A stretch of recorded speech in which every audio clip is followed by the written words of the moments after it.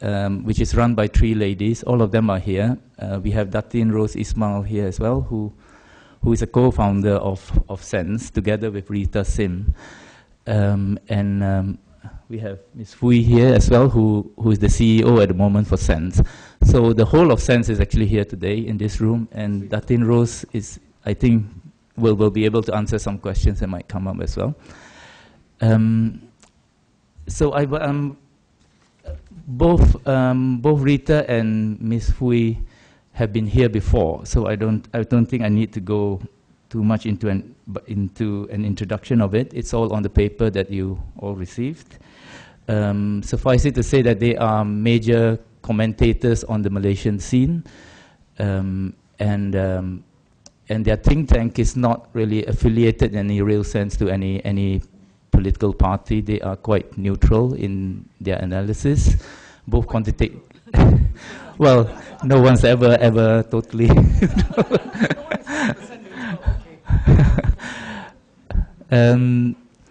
Yeah, and so a lot of the work are quantitative and qualitative as well.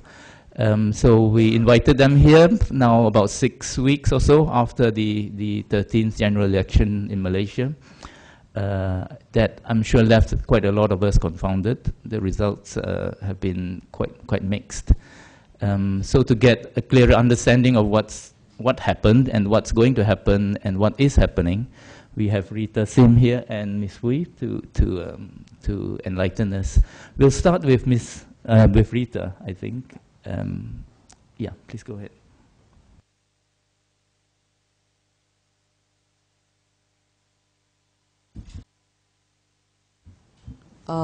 First of all, good morning, Ki Bing, Professor Wang. We are really honored that you are here also to join us, ambassadors, Your Excellencies, ladies and gentlemen.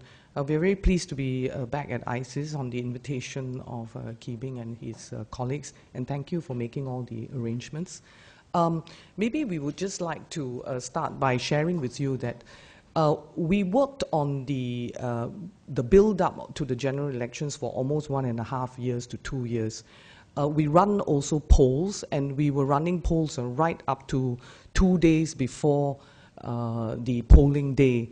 And it was actually very close to what we saw when the results came out. The presentation will be in 2 parts. I will do the quantitative, the numbers bit, and halfway through the presentation, I will pass to my colleague Fui, who will go through the qualitative and the poll results post-GE. If I may start now. What we did in May of last year, in 2012, we actually wrote a joint paper with JP Morgan on the political analysis and the risk of political risk in Malaysia. And this is what we said a year ago, just over a year ago, that BN will come back with 137 seats plus or minus 5%, with UMNO retaining top position with more than 78 seats. And that happened. BN came back with 133 seats and UMNO with 88 seats. We said that it was very likely that BN, UMNO will win back Kedah, and they did. We thought that with the work that BN was actually doing on the ground, that they could deny the opposition of Pakatan Rakyat 2/3 in Penang and Kelantan, but that didn't happen. So we will share with you what happened there. Also, there was a tremendous amount of firepower from BN in Selangor, and we thought that there could be a win. It depended on the timing at that time and issues of the day. There were windows that we could see that BN could win back Selangor, but they did not, okay? And the implications of not winning back Selangor. And Perak was going to be 50-50, but a year ago, this was what we saw, but BN won Perak back with the state seats, with just 4 more seats, okay? They will do worse in Sabah and Sarawak and Johor, but will not lose the states, and that did happen. But in Sabah and Sarawak, Fui from Sabah will also explain to you what happened in East Malaysia. It's probably what the Pakatan Rakyat did not do. That's why they didn't get Sabah and Sarawak, okay?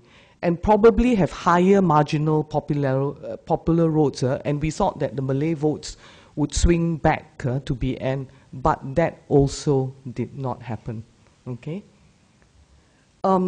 These are really the details of the seat contested on the BN side, UMNO plus their 12 component parties, right, with the number of seats contested in 2013 and 2008. And I think that it's quite widely reported that in this general election of Malaysia, what had happened is that BN had come in with less of the popular votes, but still came into power with 133 seats. This was the, and this has been now kind of, the Pakatan Rakyat will play on this, that the BN government is not legitimate because they didn't get the popular votes. But Malaysia is first past the poll system, so you can, based on the, come into power with less popular votes, okay? And the interesting part that I would like to point out, that if you go a little bit down the, you see there's MCA, MIC, Gerakan, PPP, and all the various other component parties. If you look at PBB, which contested 14, and this is type Mahmud seat, right, state, right? They actually won all the 14 seats that they contested, but with 232,000 votes only. So, you know, small numbers can have big impact, okay, in Malaysia. What is very interesting is, if you look, UMNO has emerged as the single largest party, and they hold today about 29% of the so-called popular votes. And if you look at 47.47, that means UMNO alone is almost 30% of the popular votes, with the balance about 18% shared out among the 12 component parties. So it's actually really BN almost, there's a common commentary that BN almost equals UMNO in a way, all right? But we'll see, we'll talk about that a little bit more. Now, if you look at what happened with Pakatan Rakyat, with past PKR and DAP, in 2013, they actually showed an improvement over 2003 in terms of their popular votes, with DAP winning about 80% of their seats, because they won 38 out of their 51 contested seats. And they become the single largest party in the opposition coalition, okay? And with Pakatan Keadilan coming up with, they only won 1/3 of their 99 seats that they contested, and PAS won 21. And here you would note that of the total votes, because what we were trying to show is that they did have a very significant improvement on their popular votes, 2008 compared to 2008 and 2013. Now, just to give you a bit of a background, most of you would know this, there are 222 parliamentary seats that were contested and 505 state seats. The only state that did not contest the state seat was in Sarawak. There were 13.3 million roughly registered voters, 16 million were eligible to vote, and there was 84.84% turnout. One of the reasons that I wanted to show the breakdown by ethnicity on the voter demographics is that, as you are aware, Malaysia has a population about 28 million, and the Malay-Muslim Bumiputra split is about 60% based on the population demographic. But when you look at voter demographics, right, it is 53.42% Malays, Chinese occupying almost 30% of the voter demographics, with the Indians at 7.32 and others at 9.62, which is sort of Sabah and Sarawak and others, okay? So this is very interesting. The population demographic doesn't actually match the voter demographics. And so then this is the age group breakdown of the about 13.3 million voters on the Q4 2012 electoral roll, the actual numbers. You would see that 44% of the voters are now below the age of 40. Okay. It's very interesting because new voters and younger voters have a great impact on the outcome of the elections. Now, in terms of the new voters, when we did the analysis, about 24% of the voters were actually new voters, of which 60% of the new voters are actually Malay voters, all right, with the Chinese at 22.62 and 6.9 with the Indians, and others at 10.94. So actually, it was the Malay voters new voters did come in significantly, okay? And of the first-time voters, 68% of the first-time voters are below the age of 30. So there was actually, from after 2008 up to Q4 2012, there was a very big program from both sides, whether it was BN, NGO groups, they were very, very busy registering new voters and people who, new voters for a number of years. That's why you can see it's the biggest jump for many elections, since many elections. So 68% of the first-time voters are below the age of 30. Just a recap. So BN won 47.5% of the popular votes and 60% of the parliamentary seats due to the first-past-the-post system. And in the state seats, BN won 54% of the state seats with 47% of the popular votes, again because of first-past-the-post system. All right. In the 222 parliamentary seats, it's very interesting that Malaysia is really a three-legged stool. And you see the number 114. 114 seats are actually Malay majority seats. And 52 are mixed seats. And 56 seats comes from East Malaysia, Sabah and Sarawak. So you can't actually, when you want to actually contest the 222, you have to bear in mind this split of where the ethnic breakdown are, okay. And Peninsula actually takes up 166 of the 222 seats, which is 75% of the 222, and Sabah and Sarawak have 56. And BN won 64.7% in Peninsular Malaysia, but won about 83.9% of Sabah and Sarawak. They came in with 47 seats in Sabah and Sarawak and 86 in Peninsular and Malaysia, which gave them that 133 seats. So actually, BN did come back with Sabah and Sarawak supporting them very strongly, and we will discuss that as we go on.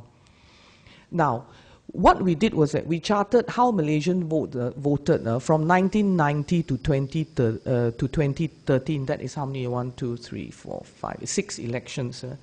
And you can also see that every party in 2013 did have an increase in their number of in terms of their votes, but not enough to not enough for BN to make it to 2/3, and they had that as their goal, all right, but they didn't get it. What is also very important to note is that high voter turnout, the goal to vote was very aggressively pursued by both sides.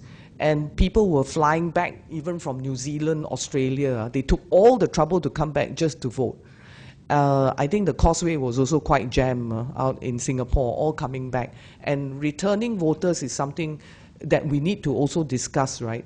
Especially what had happened in Kelantan, what returning voters did, and people who came back to vote. The other interesting point to also note that in Malaysia, in 2013, there were over 16 plus million that were eligible to vote.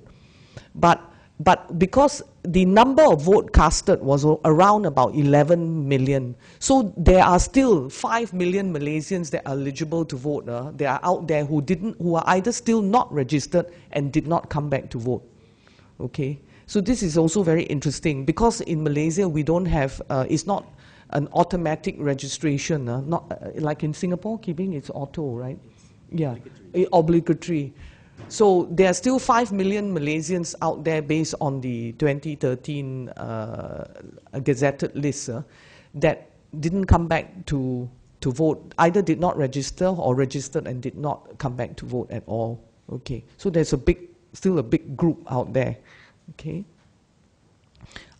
you would see, we thought that we were thinking, coming to 2013, who would be on the opposition side, who would be the weakest link in the combination of DAP, Keadilan, and PAS? But it looks as if now that the opposition parties have definitely strengthened with their very significant increase in their number of popular votes, especially for Keadilan.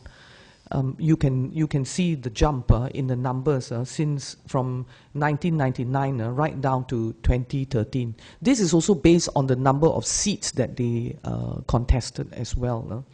And surprisingly, it ended up that PAS became kind of like the weakest, a bit of the weakest link in the whole chain, and DAP the strongest party in Pakatan Rakyat now. And if you look at the total, all the 33 political parties in Malaysia, number 1 would be UMNO at 88 seats, and the number 2 party is DAP at 38 seats, and so on, you know. Okay, so you still always have to deal with the single largest party, and that is UMNO, in any configuration. Right.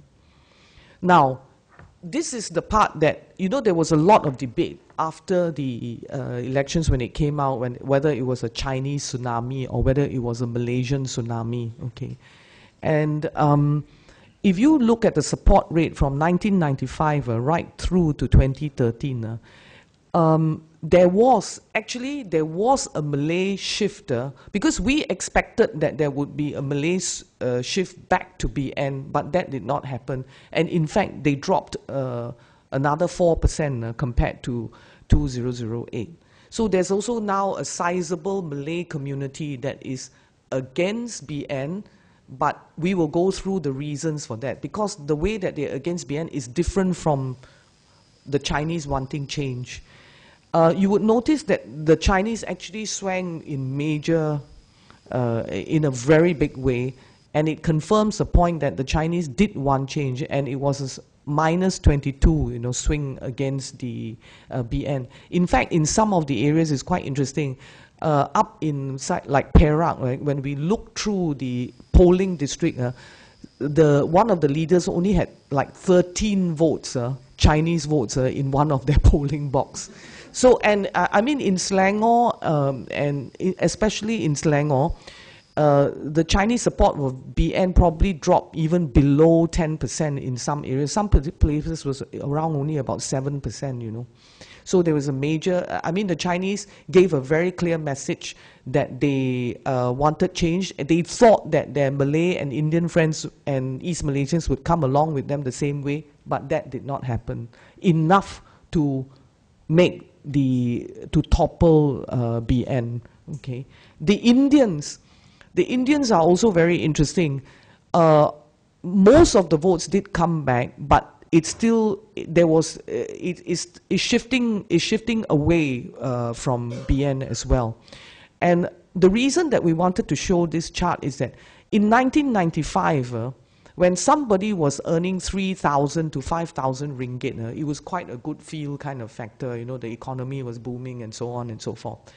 But you fast forward 15 years on, right, or 10, 15 years on, your salary and your cost of living has risen very high, but your salary hasn't improved, and your quality of life has not improved. This also is one of the reasons for voters getting angry, you know. It's just it's just not based on because they have urbanized, they are all under financial and urban stresses when they're living in the cities, okay? So this was what had happened. So we will argue the point through whether it was there was really a Chinese tsunami or a Malaysian tsunami. We gave a little bit of weightage, but my colleague Fui will go through that. Okay, you may not be able to see this very clearly, but what we wanted to highlight here was that if you look at Kedah, Kelantan, Penang, Perak, and Selangor, you can see very clearly now that especially in Selangor, you will find that about 60 to 65% of the voters living in Selangor are very much now are in favor of Pakatan Rakyat. So BN has to do a lot of work to get back Selangor if they were to ever going to get it back, all right? And in Penang, it's firmly in the hands of the opposition with about 70% of the voter support for DAP there. And actually, BN did worse. They only had 10 seats out of the 40 seats, and BN did not deny Penang 2/3, and for various reasons as well in terms of qualitative that we can go through. And it is in Kedah, that when Mukesh Mahathir won and became the chief minister there, he did win back with popular votes. But what is very interesting is Kelantan, right? And we will spend a little bit of time also afterwards to discuss with you on what had happened in Kelantan. You see, BN assumed that they were going to get it back. But if you look at the popular votes, they are coming quite close. There's only a 10% difference in the popular votes between BN and Pakatan and PAS there, all right? But the thing that did BN in were the returning voters, people who lived in Kuala Lumpur and Selangor, who then went back to Kelantan and decided, you ain't going to have Kelantan back, all right? So that was what happened. But this is like state by state by state. And the reason that overall, right, the Pakatan Rakyat actually got more popular votes because most of those votes came, when you totaled it up, came from Penang and Selangor. That was what happened. But this should be enough, hopefully, to wake UMNO up, that they're in Johor, in Terengganu, there are quite massive swings away from them, and they got to bear in mind what they're going to do for the 2014 GE. BN's strategy will be very interesting, but for Pakatan Rakyat, I mean, it's they're getting closer now. They're getting closer to the finishing line, right?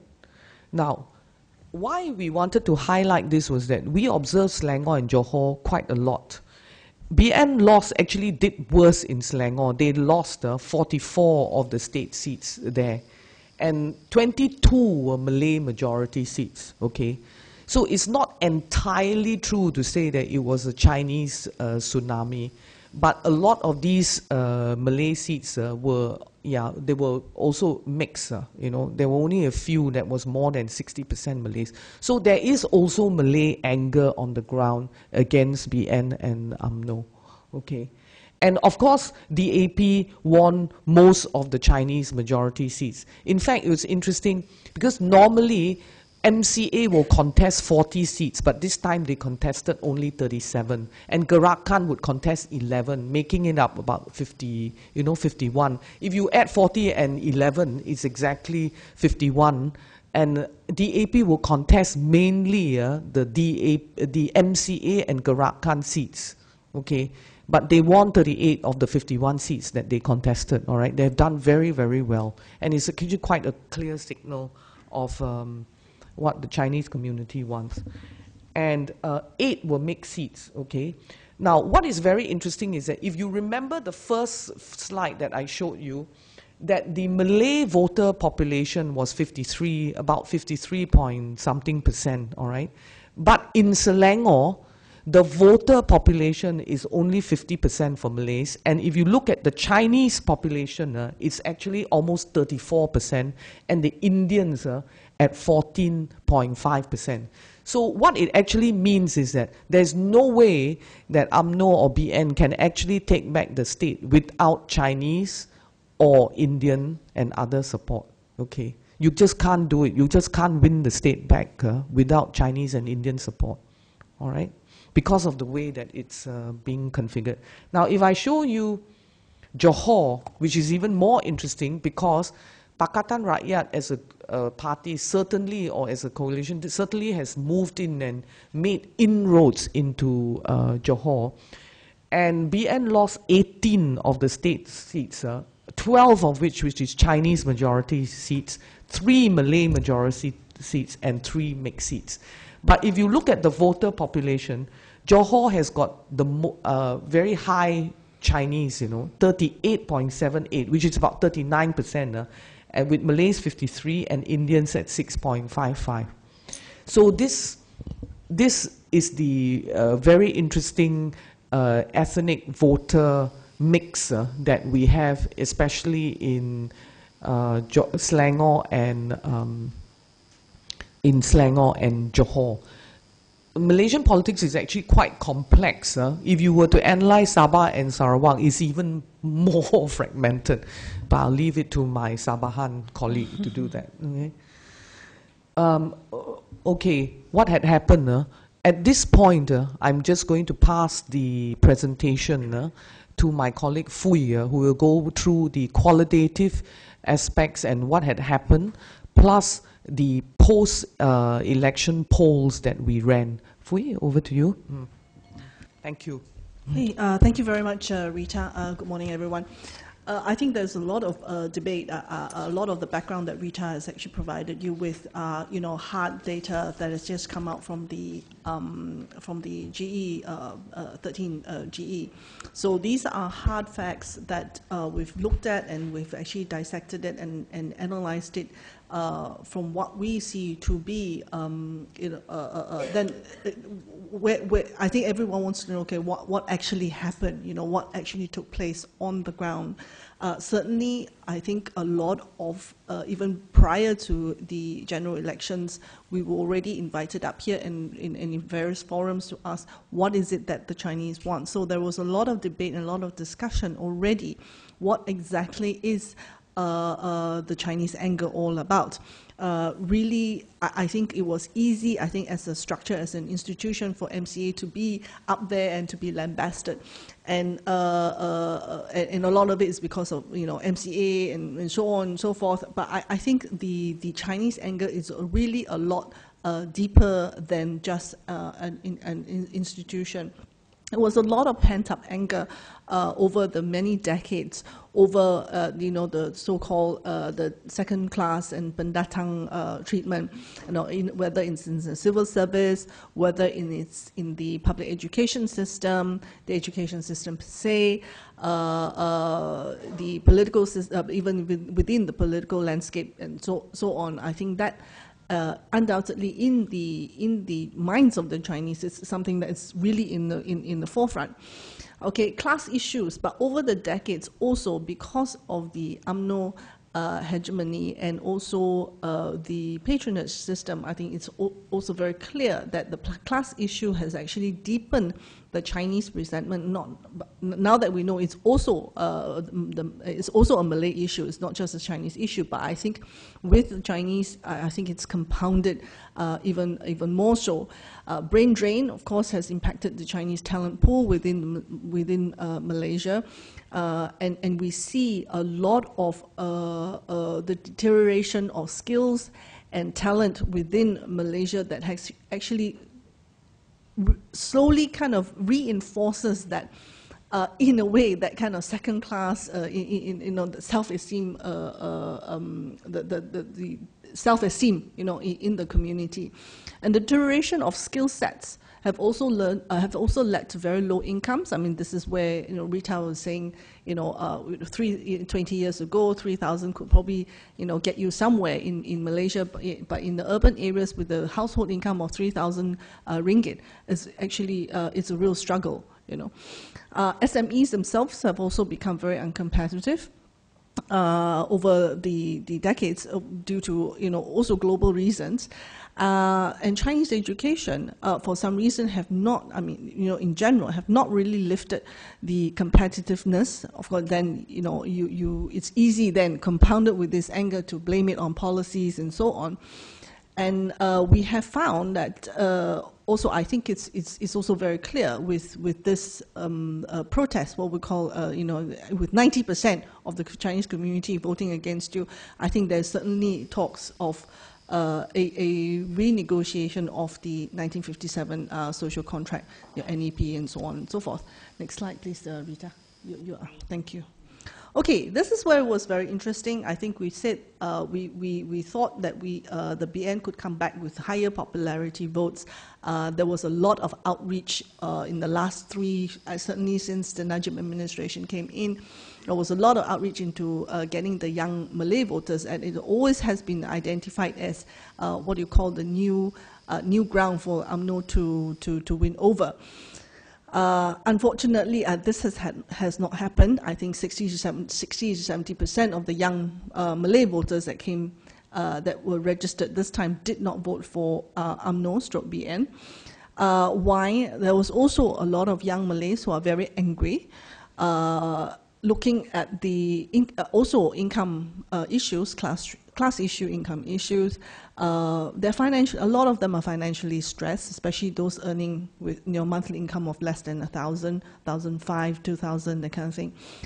In Selangor and in KL, I think it is a very, very difficult situation to be in, having to have young children going to school, having to pay tolls, petrol, cars, so on and so forth. These are the issues that are really already brewing in the urban areas. Of course, there were a lot of them were also sold promises by the opposition to deliver lower petrol prices. If Pakatan were to come in tomorrow itself, petrol prices are going to drop by 30 cents or whatever it was. Cheaper cars, abolishment of tolls, and loans. PTPTN loans are student loans. Okay, student loans are going to be basically written off. And a lot of these young urban Malays who've actually gone to colleges, gone to skills, vocational training, are sitting there wondering, what has NEP done for me? Because I've gone to college, I've gone to university, and I'm still sitting here earning 2,000, 1,000, 2,000, that kind of income. And what has it done for me?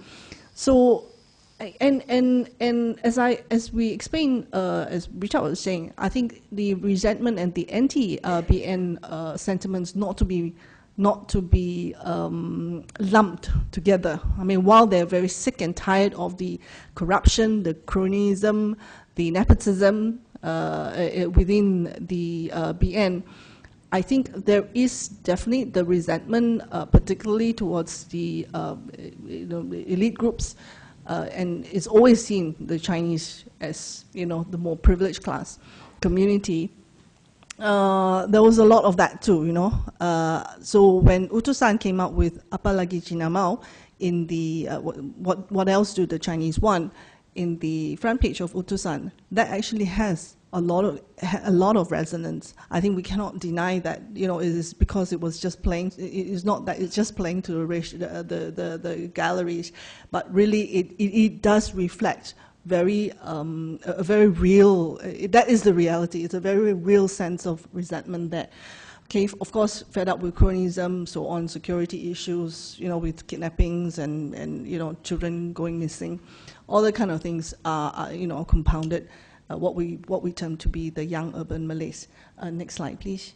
Okay, the power of the returning voters. What was very clear was that there was about 120,000 outstation voters, mostly in their 20s and 40s, who've actually brought with them that young urban sentiment. You know, they may have a very comfortable living. Their parents maybe have a fairly comfortable lifestyle in the kampong, but when they come, but they don't enjoy those simply because they hate the fact that they have to leave their children with the grandparents, and they're having to go out into to the cities to find jobs where they're living in, you know, small little cubicles and having to struggle and send money home. So they are the ones that are bringing in a lot of that resentment. In fact, on the day before polling, on the eve of polling itself, I was in Pahang, I was in Selangor, right up into Sabak Bernam and Tanjung Karang and all these kind of areas, and it was amazing the cars that were coming in from KL and the city areas. So and I was calling Rita and Rose on the phone. I say, look, you know, I really, you know, despite all these, I don't care what SB reports are coming in. I say BN's going to lose Selangor. Okay, there's just no way they're going to win. No. You know, all these reports came in very positive, and I'm like, hey, no way. Okay, why? Because there were just people actually on the streets. On the highway with these pass flags, waving the pass flags, right? And it says honk if you support us, okay, in Bahasa. And almost every single car was actually honking, you know. So I say, no. So this is what you call the power of the returning voter, okay?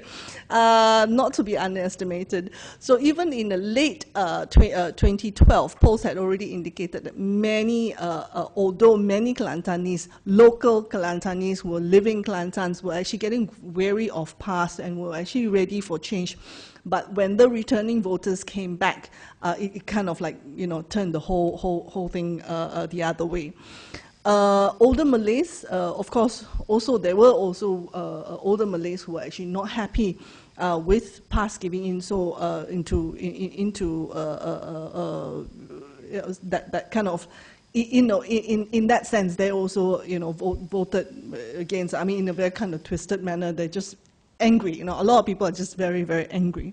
And Pahang, Perak, Terengganu, and Johor also encountered a similar incident, similar experiences, meaning, you know, with returning voters coming back, and they were just, you know, just wanted to be, look, you know, we want a change. We're sick and tired of what's going on here. Okay, next. Okay, Sabah and Sarawak, to me, it wasn't so much how BN won it, more how the opposition lost it. Certainly in Sabah, there was already a very, very strong mood, I think, for change including, I mean, let's leave the urban areas alone. I mean, basically the Chinese had already decided they wanted to support DAP. I mean, that was very clear. But I think in the KDM areas, the Kadazan, Dusun Murud areas, it was already, I would say the ground is actually ripe for picking. But I think the opposition was so in such a disarray. I think that was really the main reason, and that a lot of them have actually hopped parties so many different times over the last 3 decades. I myself as a Sabaha, I get confused because I don't really know what position they're taking and which party they belong to now, and then tomorrow could be a different one. And that was very interesting. They had a very good war cry. They had a very good slogan, "Ini Kalila," you know, this time. Was actually, it came up, Jeffrey Keatingan came up with Ini Kalila, you know, which is the star war cry. But then the opposition, PKR, came in and hijacked it. PAS came in and hijacked it. DAP came in and hijacked it. So that just created a lot of confusion there. So, yeah, I mean, that was one of those. I mean, these are all tactical moves that actually caused them to probably not win some of the seats that they should have. And although the Chinese wanted a DAP as their new political champion, PKR and PAS are just beginning to make inroads.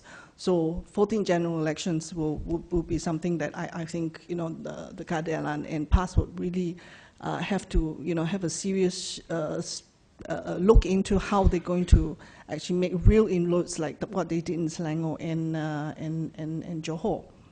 So both sides, okay, were throwing a lot of money, and it still works in East Malaysia. So that's how it works. Okay, next. What I've done also, the next part of my presentation actually goes into, I think, more new grounds of how we see Malaysia, I think, moving forward. It is still very, very convoluted and very cloudy at this point in time until such time that the party elections, particularly UMNO, until the UMNO elections are over. Okay, that would be the end of the year. I think we're not going to be able to see a clear indication on how policies are going to move forward until next year, both economically, even the government transformation and so on. We're not going to have a very clear idea what how things are going to actually play out until next year, minimum. You know, it could be longer than that. Okay, so we did some polls, very interesting. Do you accept the results? And we did this, say, about a week after the, less than a week after the elections. And we just, because we felt that we had to do it quickly because that would actually capture how people voted. Because people don't vote with their heads, right? They don't vote rationally. People vote with their hearts. Okay, so while it's still fresh in their minds, whether it's anger or emotions or whatever emotions that they felt, we thought we wanted to just capture it very quickly, how people voted with their hearts. Okay, because if you leave it longer and say, oh, because I voted because of this, and people will start rationalizing. We really wanted to actually capture the emotions, the sentiment, the actual emotions of people, how they actually, and why they voted the way they voted when they actually went in on the 5th. So, do you accept the results of the recent elections? Nearly 70% of the Malays say that, yes, we do. Chinese, on the other hand, 73% say no. Again, just to recap what Rita said to you just now, a lot of them felt that they really believed. Okay, so I would say, yeah, I think 80% of my friends would, 80, 90%, 80, I wouldn't say 90, I would say 70 to 80% of the Chinese, of my friends anyway, even within my own circles, actually truly believed that the Malays and Indians are also angry enough and fed up, just like us, to be able to change the government, and they really believed that there was going to be a real change in the government. Indians, 63. But I'll just explain what BI means. Bumi Putra Islam. These are, BI, BBI are just general terms that we use. Bumi Putra Islam and Bumi Putra Bukan Islam, non-Bumi Putras. So this is Sabah and Sarawak, okay? All right, so there is a difference. In Sabah and Sarawak, you can't cut the demographics in Chinese Indians because there's hardly any Indians there. So it's actually Chinese, Bumi Putra Islam, and Bumi Putra Bukan Islam. Okay? The non-Muslims and Muslims, non-Muslims, and you have your Chinese. So it's interesting to see what does this mean. I think a lot of in the urban areas, Chinese and Indians particularly, they have not accepted the results, or certainly at that time, simply because they felt that the BN had cheated their rights, and this is not right because we were meant to win. We were meant to win. Okay. Now, was it a Chinese tsunami or a Malaysian tsunami? 65.8% Malays say it's a Malaysian tsunami, but almost 100% of the Chinese that we polled said that it is a Malaysian tsunami. Indians also about 90%, 68% Muslims in Sabah and Sarawak, and non-Muslims, 80% say that it's a Malaysian tsunami. I think it's also very interesting to see, again, it may look like it's a unanimous so-called support for what they believe to be a Malaysian tsunami, however, for different reasons. Malays simply because, as I've said to you, the young Malays also want to be counted. Okay, they want to be counted that, hey, we were also fed up with, all your nonsense.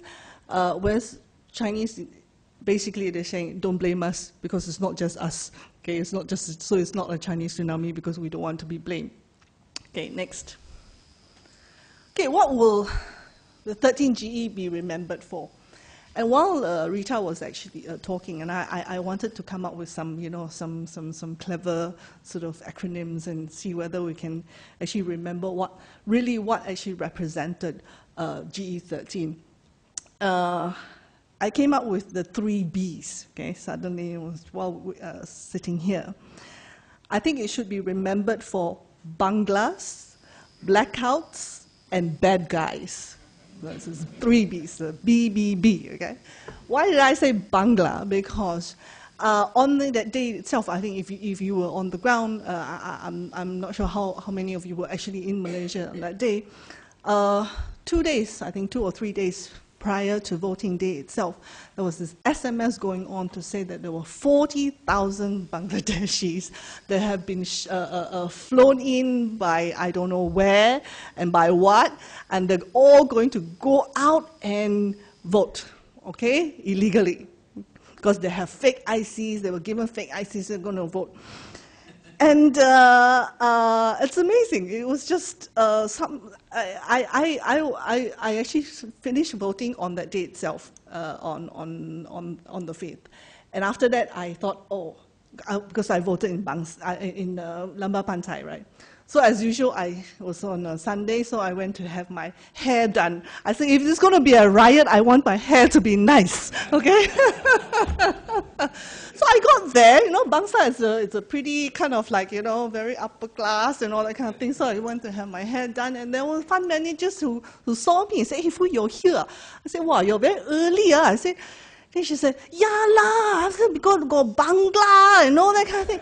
I said, hey, please lah, you're a fund manager. I mean, people actually believed it lock, stock, and barrel. And I was thinking, my God, this is the best, what you call, best GOTV I've ever seen. Okay, GOTV means go out to vote, okay? In American campaign, I mean, they call it GOTV, Here we are, BN, all this, go and get ambulance, go and get wheelchair, go and get van, get people from kampong from here, and all that, carry people up the stairs just to vote. These guys, nice and easy and cheap. Banglas, SMS, that's it. 90% of the Chinese came out to vote. In Gelang Patah, the human queue was 2 kilometers long. From 7:30 to I think 1 o'clock. They came out early to vote, okay? This is the best GOTV tactic I've ever seen. It's brilliant. It was very, very good. So that's why I think this is going to be, what will GE13 people remember for? The Bangla story will never go away. Now, is it a genuine cry? Back to the seriousness of it. Is it really a genuine cry for a change? I think yes. I think even people who've actually voted for the BN really, I think this time around they voted it very, very reluctantly too, because they felt that whether you want Anwar, whether it's Anwar or whether it's PAS, whether it's DAP, I think there needs to be a real change in Malaysia and in the political system, and I think the way things are run, I certainly believe there's a genuine cry for change, rather than Anwar Ibrahim's determination to become PM. I think he has become almost like a secondary reason why people want change. Certainly unprecedented level of hatred and intimidation was used during the campaign. It's amazing, I think, even especially in the social media, any utterances and any comments that are actually even slightly pro-government will be bashed and whacked in like nobody's business. Okay, it's quite sad, and so it has become so divisive. The narrative has become so divisive in Malaysia. Of course, it doesn't help when the different parties, play religious issues and racial issues. It is very divisive. Social media, of course, very different from the mainstream. They're just opposite poles for obvious reasons. And I think 13 general elections also will be, remembered for the role that the NGOs and civil society is playing within the political system. Next, please. Some unexpected outcomes. So I'm not prepared to say that it's really truly a Malaysian flash flood as yet. Certainly a Chinese tsunami with a bit of a Malay flash flood. Okay, there is a widening gulf between the younger and the older Malays. Is it a rejection of liberals in past? I put a question mark. I'm not. I think at this point in time it's still very cloudy. Certainly from my my viewpoint. Maybe perhaps Rose will be able to shed some light on this. Is there a true rejection of extremism by the middle class Malays? And it's very clear. It's very, very clear. Whatever UMNO says, I think both at the federal and state level, civil service is definitely no longer a solid voter bank for UMNO or the BN. Next. Okay, certainly other factors to consider going forward. What are the implications of a cabinet without MCA and Gerakan in it? Dissatisfaction over the cabinet composition. A lot of it, interestingly, now it's coming from Sabah and Sarawak. They are definitely going to flex their muscles, just as the royal houses now are going to impose a greater how do I call it, authority, if you will, over how things are going to be run in the country and in the cabinet and how decisions are being made. Watch out for the katak phenomena, the party hopping phenomena. Let's see how how things go. If you remember, Keadilan had 31 seats and they ended up with 20, I think at the end 26 or 23 or 26. So there's going to be a lot of that kind of horse trading going on because of the slim margins in more seats now rather than less. Okay. Now, political reconfigurations, a lot of people would rubbish this. Oh, no, past, well, especially when you speak to the Chinese urbanites, they'll say, no way, even the Malays also don't want to have past extremism. They don't want to have hudud. They don't. They reject Islamic State. Later on, I will show you some polls. I think that could be contrary to what I believe the urbanites are saying right now. So what the main thing to watch out for now is the UMNO general elections, not so much the MCA, but UMNO general elections and PAS will also be very critical in deciding whether the direction of the country is is it going to be more ethnic based? Is it going to be more religious based? We will see. Next. Okay. Of course, a lot of people will ask and say, will Najib be challenged? Certainly, I think weeks following the general elections, there was a lot of talk within UMNO, and I just speaking to a few so-called inner circle people, there was a lot of criticism. I think there was a lot of blame game going on. Some of it was also already played out in the blogs, and who said what, and who did what, and who didn't do what, and who failed, and so on and so forth. So a lot of finger pointing, and that still is continuing. But just to bear in mind, 100,000 now, instead of 2,000 delegates, you have over 100,000 voting delegates within UMNO. I'm not sure who has that kind of money to be able to buy 100,000 votes. Reporters, please don't quote me on this. Now, as I said, you're not going to see a lot of you're not going to see a clear policy direction until next year. Whether it's going to be transformation on transformati, transformasi or transformati. And of course, DAP with this contention over their party elections. I don't know how that's going to play out. Now, Najib actually talked about national reconciliation. Are the people ready for it? And what is the national reconciliation? A lot of party petitions, I think Rafizi have already said, and certainly the opposition of going out in their black 505 rallies and so on to challenge the 27 seats that they think have not been won fairly. So we can expect more public demonstrations and more street demonstrations. Next. Okay, what is the post-GE sentiment? As I said, there are a lot of universal concerns, of course, over corruption and so on. And people, yes, there is a genuine cry for what we call change.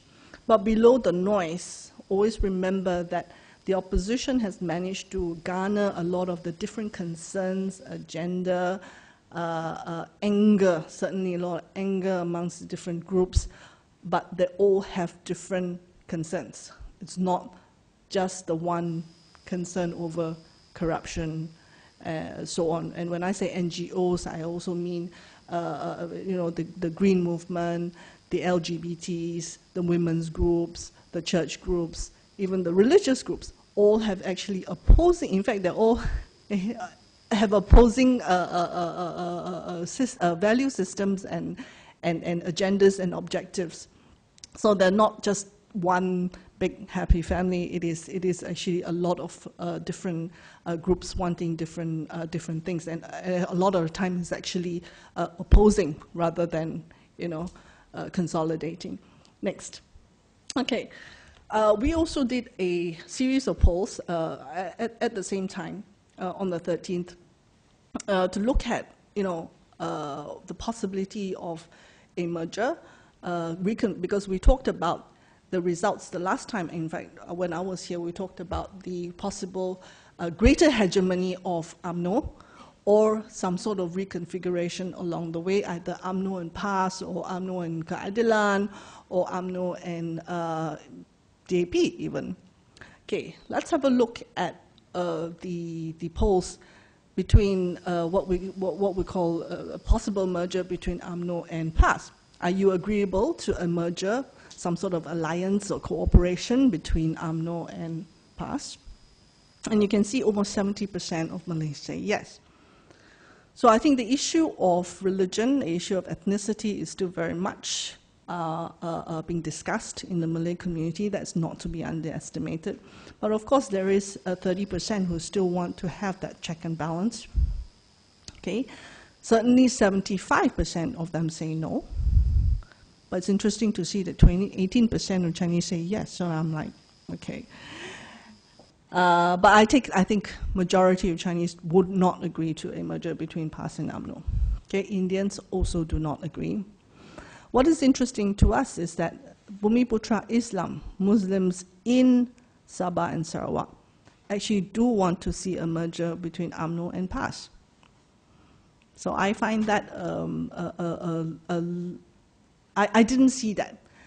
And I was also surprised during the elections, in the interior of, I've always thought, I won't say I've always thought, I've always had the notion that I think the Muslims in Sabah and Sarawak were actually very different from the ones in Peninsula. They were a lot more liberal, because there was a lot of, there has been and have been a lot of intermarriages and so on in Sabah and Sarawak.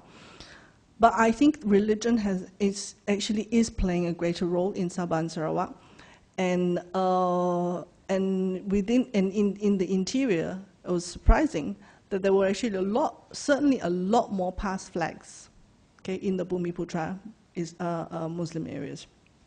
So it is not, again, this is a force not to be underestimated in Sabah and Sarawak. And as Rita was saying, it's a three-legged stool. It's not just winning over the Malays. It's not enough just winning over the Malays, but you really have to look into Sabah and Sarawak, which has a completely different ethnic composition and religious composition. Okay, next. Okay, are you agreeable? Now, looking at the cutting the same data, again, surprisingly, 80% of the females actually feel very strongly that there should be a merger between UMNO and PAS.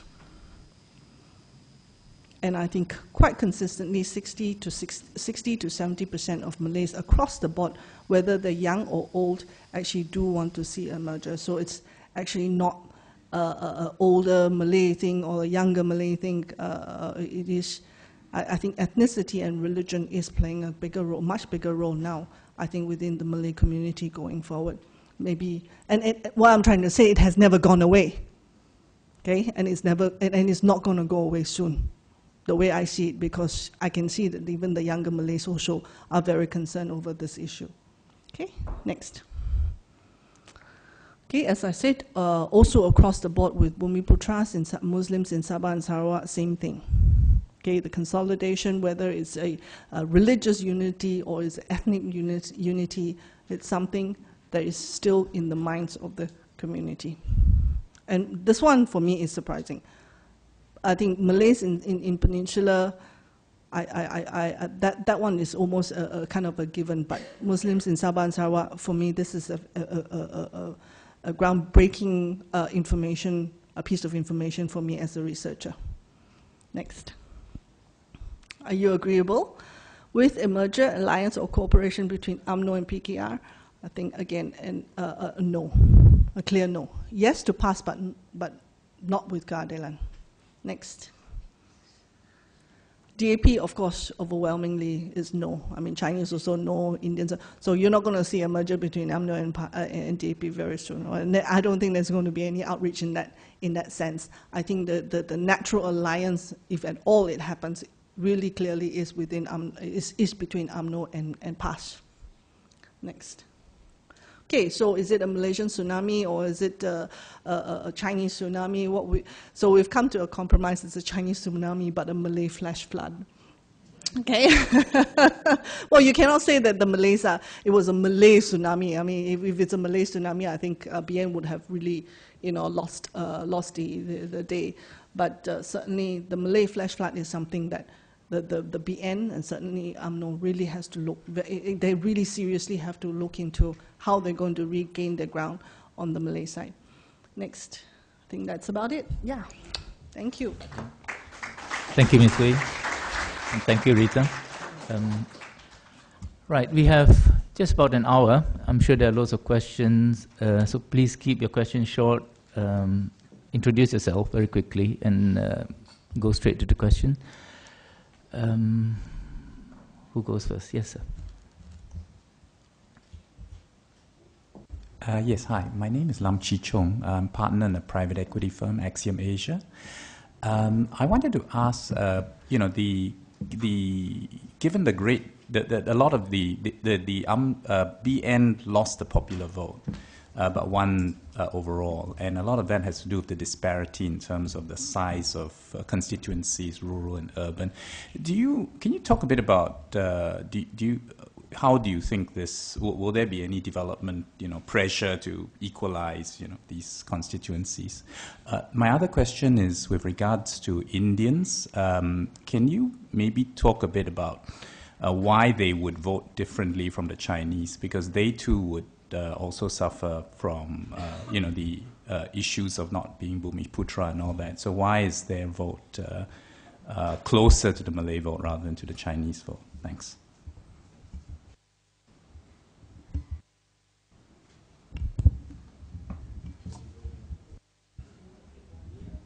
We'll take a few questions, I think. Sir, please. Good morning, and thank you for your statistics and analysis. I have one question for each. My name's Jim Tejan, by the way. Rita, I may have missed this statistic, but regarding your slide of percentage of seats in Peninsula Malaysia and Sabah Sarawak, you had 75%, 166 seats in the Peninsula, and 25%, 56 in Sabah and Sarawak. Could you break that down by the voting population in Peninsula and Sabah Sarawak? And is it balanced? Is there the numbers balanced? It probably swings way in favor, I would guess, of Sabah Sarawak, and also the demographics, whether they be Chinese BI or BBI. Ms. Fui, if I may, there's reportedly about 400,000 Malaysians in Singapore, although I think that number's high. I was wondering how many of those are actually voting Malaysians, and why do you think the government required them to go back to Malaysia to vote rather than being able to vote absentee? Did they do the same thing for the Malaysians in Thailand? Thank you. Yeah, we take those two questions first, I think. Rita, you want to go first?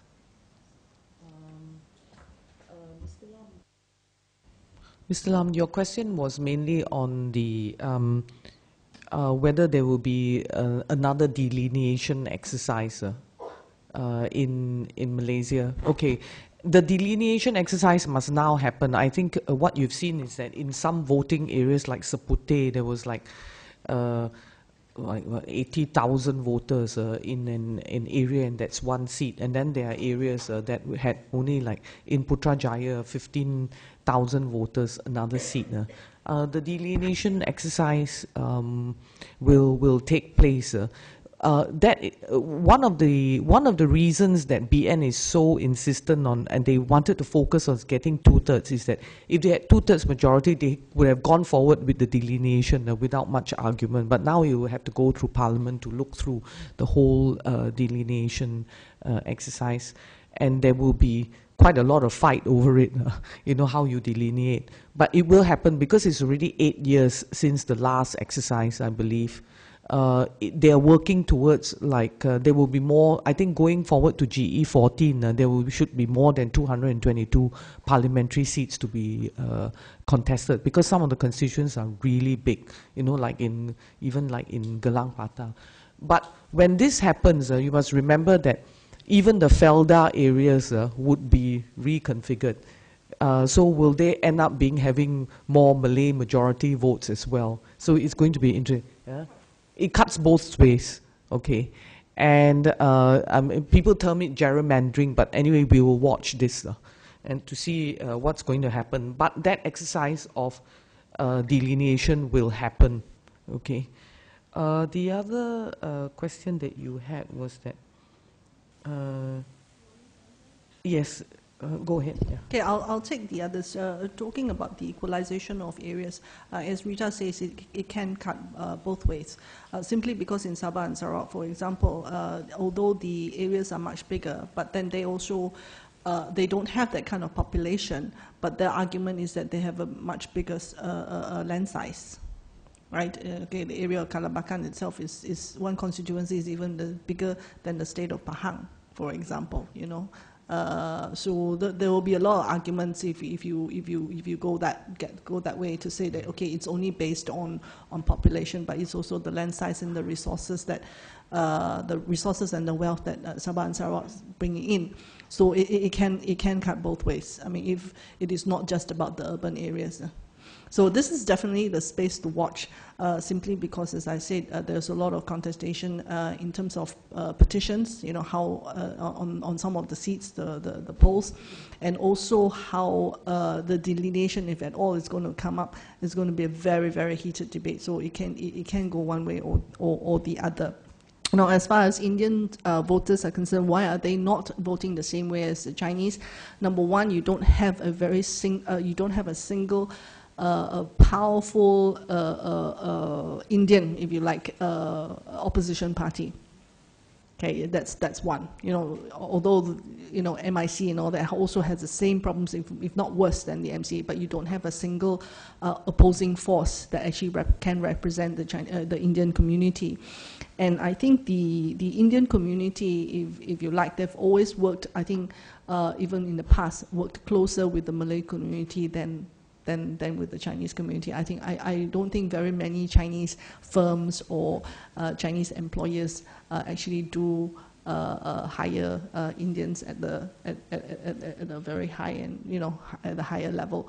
So I think the affiliation in terms of, I think, even the lifestyle and so on, you always see that the Indian community is always is always close, has always been closer for historical reasons, always been closer to the Malays than the Chinese. Now, in terms of demographics, I think your question on demographics of Sabah and Sarawak, I think I've answered that. Basically, it's land size versus population.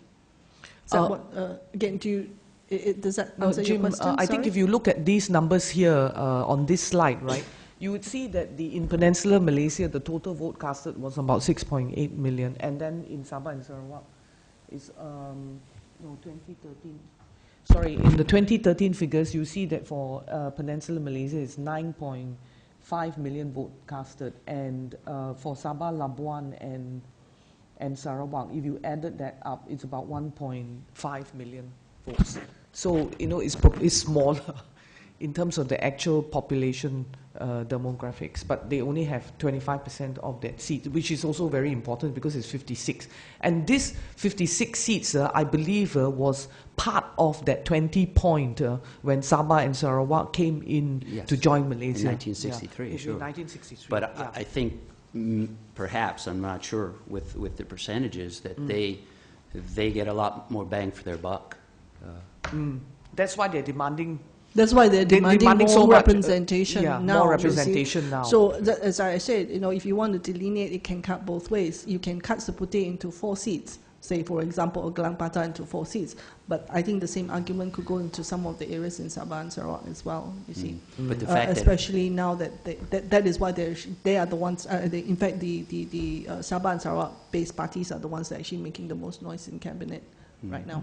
But demographically, the fact that UMNO won most of the seats, the more or less fixed deposit in Sabah and Sarawak, but the majority of the population is non-Malay. And I think, is that not correct? In Sabah and Sarawak? Yeah. Yeah. The voting. Yes.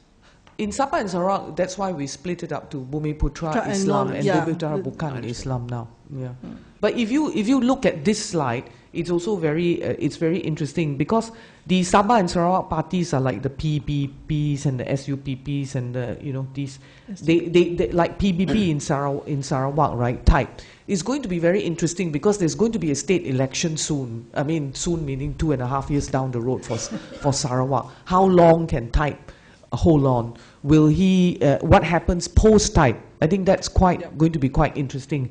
He can bring in 14 of this. He win every single seat with 200, only about 230 voters. Okay, so Sabah and Sarawak is also a place to watch, and Sabah and Sarawak will be a place that, I mean, I'm sure that Pakatan Rakyat will have to focus some energy in how to go about it, go there. But it's actually very difficult to reach. In some areas, it's so remote, right? Even on voting day, the polling station closed at 11 a.m. They just went, finished, and then that's it. But it was so deep in the interiors. So reaching them is also going to be interesting. Okay. Okay, next question. Back there. Yes.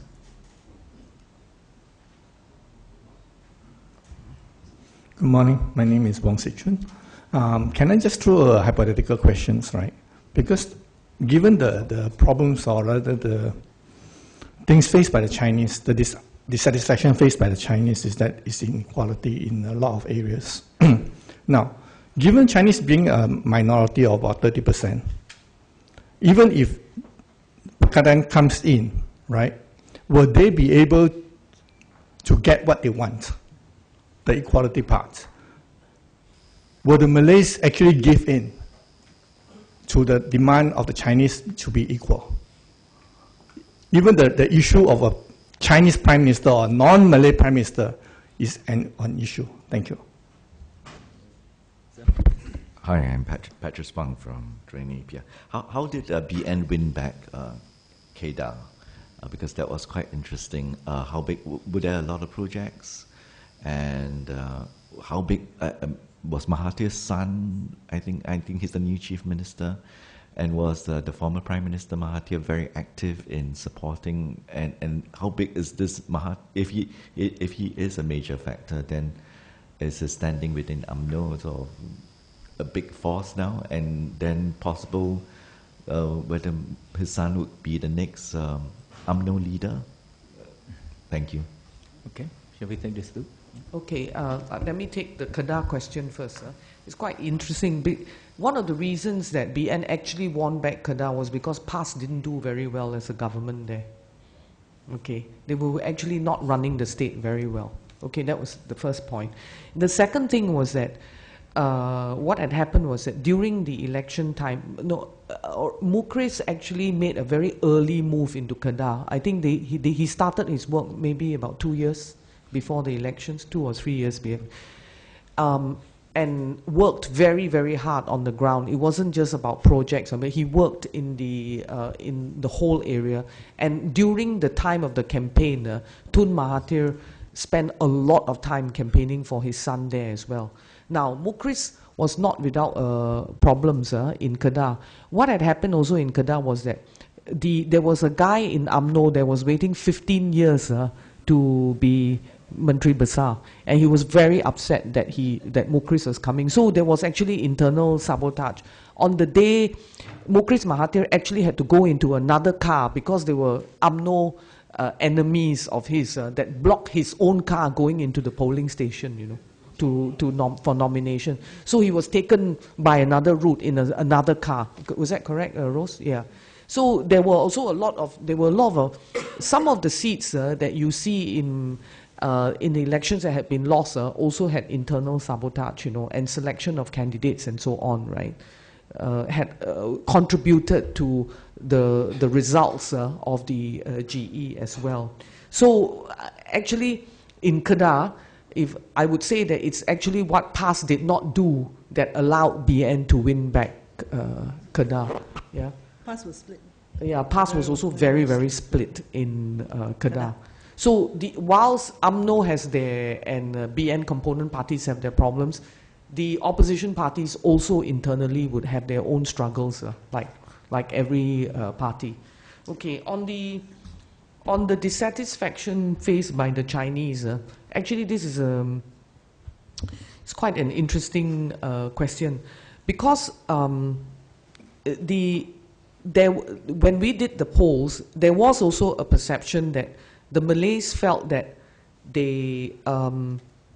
that the Chinese were given too much. So there's a huge perception gap because Malay community and other communities don't see that there are actually poor Chinese or Chinese that are disadvantaged. They think that every Chinese is like the 9As, you know, the rich ones and the ones that are getting the projects and all, because they are very visible. Okay, but there is a class of Chinese that is suffering quite a lot in Malaysia.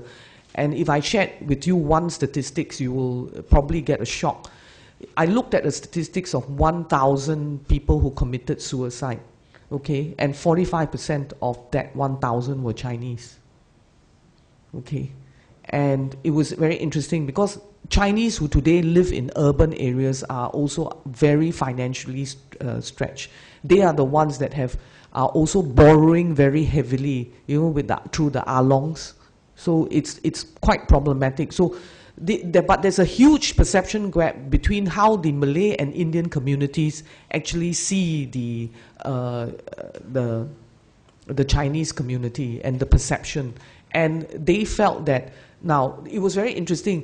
The Malays were also very upset this time with BN, but because they were more upset with the fact that they didn't want DAP and DAP or Keadilan coming into power, they were forced to make this decision of voting for BN, which they actually did not want to, you see. So the reasons are slightly, it's a little bit different, you know. And going forward is going to be very interesting, and you raise a very important issue, because you have been hearing the overtones of saying things like, with Muhyiddin saying, we have to reward or support the communities that supported us. So what does that mean? I don't think anybody will outwardly say that, you know, you can't be equal, but what will happen is you may not get the priority. You know, if there are campaigns or things or programs going on, or transformation programs, you would maybe be at the bottom of the pile. But I like to think that we should move away from this, with this ethnicity, because a lot of it is also a process of urbanization.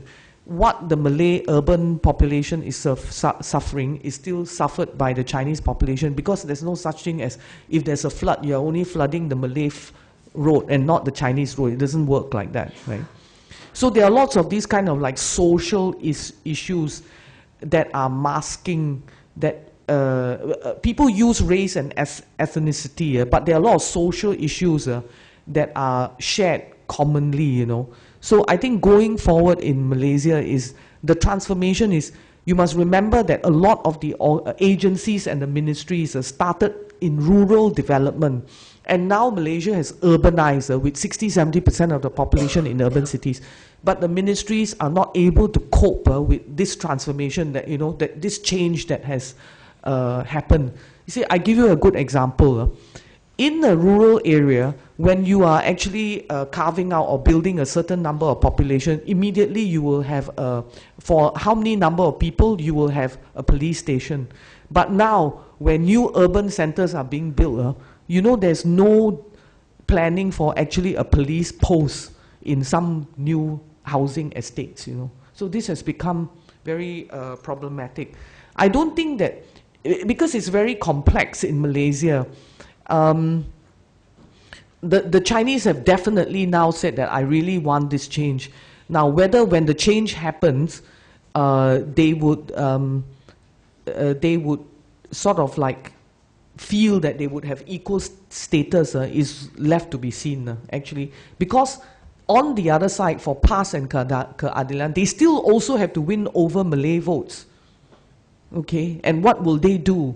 What sort of language will they use to get more support from the Malay and the Indian communities? They have the support from the Chinese community, but what about, how are they going to, what language will they use to get back the support to get more support from the Malay and Indian community to tip the balance? Rose, I think maybe you would like to add to this, because I think it's a very important point.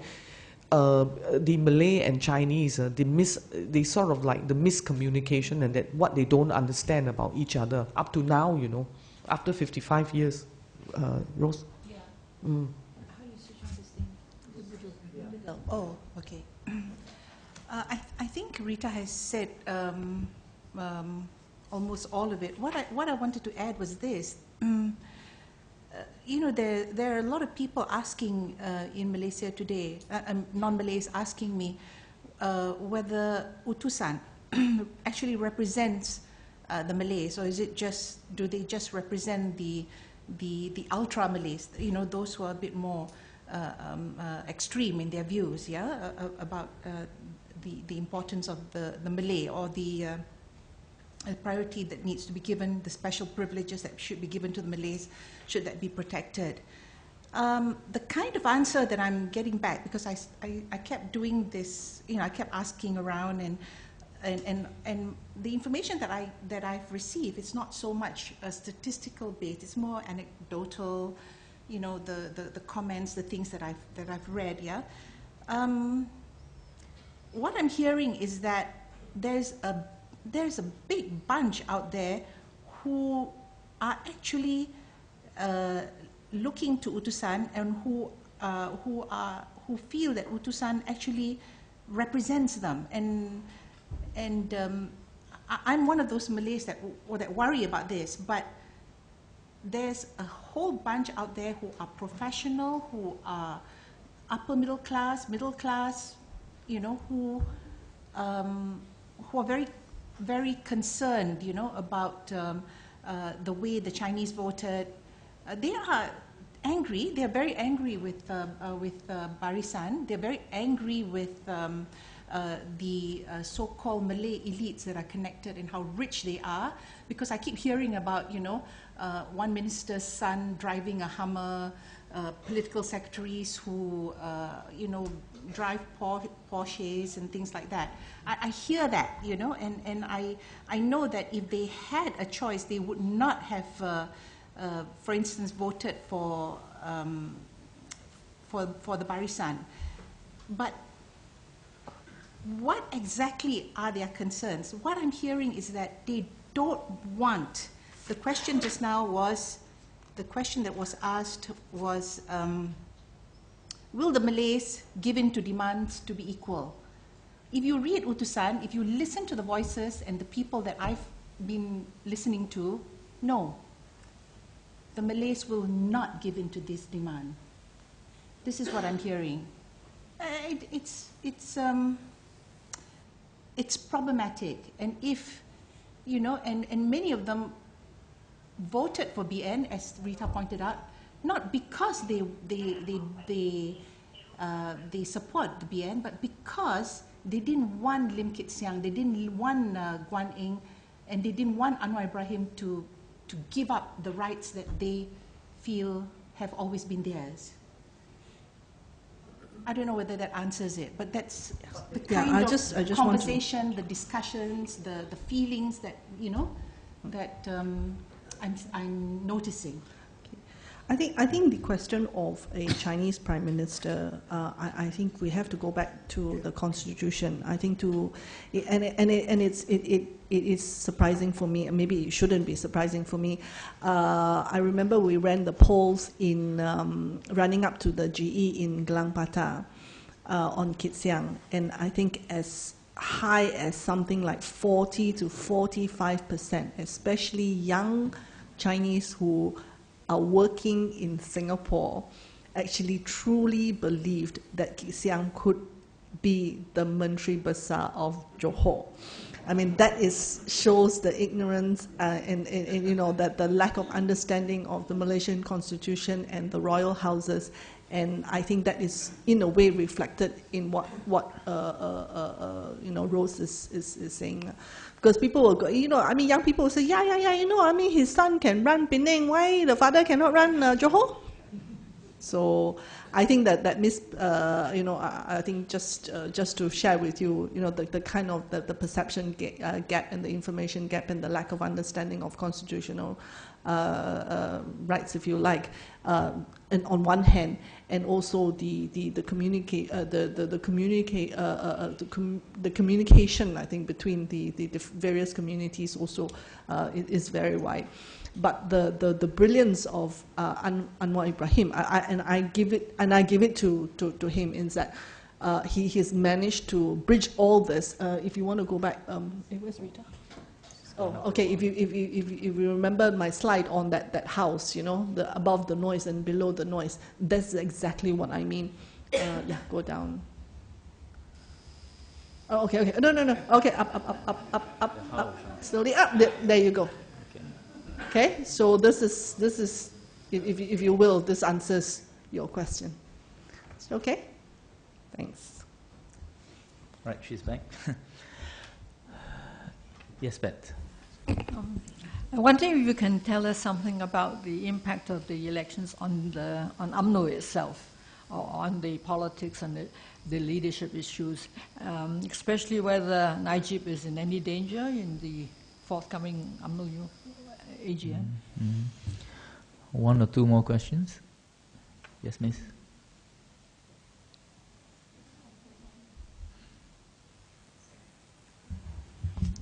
I'm Po Kwan from ST Foreign Desk. If we look at the number of seats won by the parties within the opposition coalition, it will appear to me that PKR is the worst player among the three.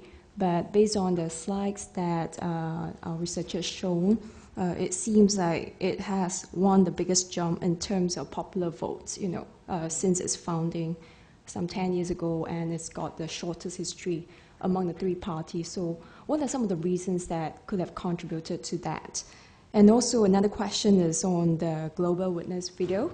I mean, we would have thought that the video is damaging enough, you know, to deal a huge blow to Barisan Nasional, but it turned out that PBB still score, you know, straight A's, you know, it's got all the seats that it has contested. So why the reason for that? Yeah. Right. Thank you. Okay. I have one question in the back. Should we add that in?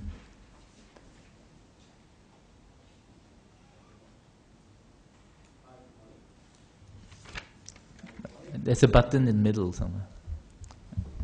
Hi, good morning. I'm Benjamin. 5 years ago, Anwar Ibrahim famously attempted but failed to take over parliament through party hopping. So what was your take on this occurring again? Thank you. Okay. I'll take the... Okay, on PKR, in fact, it came in with 30 seats. Actually, PAS was the one that actually has done the worst, not Keadilan. The reason for the highest, the jump in votes is because Keadilan actually contested in a lot of the mixed seats. So a lot of it actually was won in Selangor and Perak and Penang on the back of young urban Malay votes and also Chinese votes in the mixed seats. Okay, that's one. And the video on type, yes, I agree with you. You know, they come with something as damaging as this. You know, you can come back with straight A's.